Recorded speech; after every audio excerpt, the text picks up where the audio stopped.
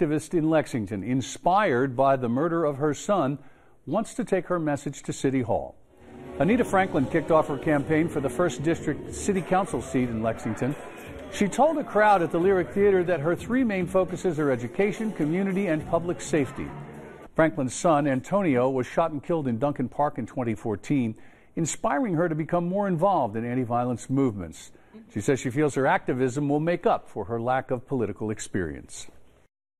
When you start speaking out against the norm, that is politicking. When you take risks, you're politicking because you dare to be different. The incumbent district council member is James Brown, who has held the seat since 2015. We've had a little